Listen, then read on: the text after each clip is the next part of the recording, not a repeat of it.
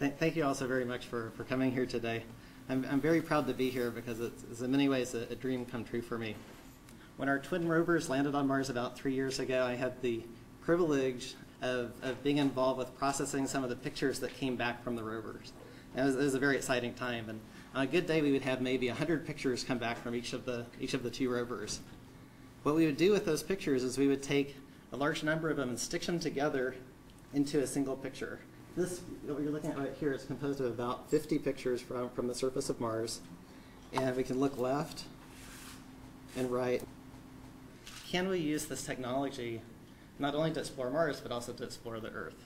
The goal for this project, and we call it the GigaPan project, is to bring the world a little closer together by making it possible for not just an expensive Mars rover, but for anyone to be able to take these panoramas of their own environment and share them with people across the world.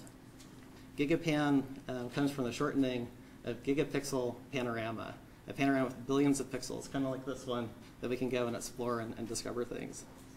The Mars experience taught us that what if the image had exploration? If it was possible to really explore that image and discover things inside that image, then you can even make more rich the process of exploration and discovery that people can have across the globe with each other. And maybe we'd have better global understanding. So maybe, just maybe, we can use a new kind of imagery to cause people of disparate cultures to actually appreciate each other and humanize each other more than they do today.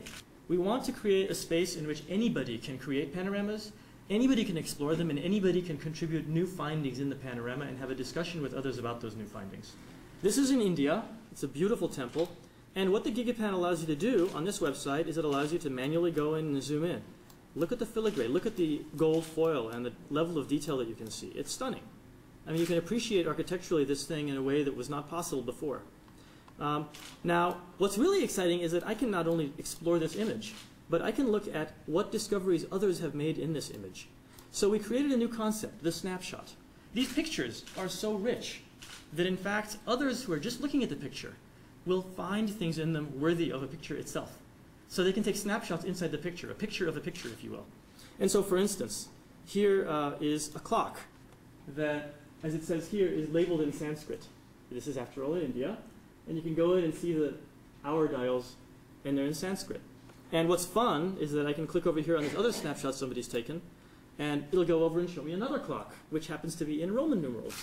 So right away, we're getting a sense of the flavor of the place, the architectural complexity, the culture, the things in the space that are interesting. I can go in and even look at the people and see the kind of dress they wear, and that teaches me a little bit about their culture. So let me try that. I'll zoom out and go down here to the people.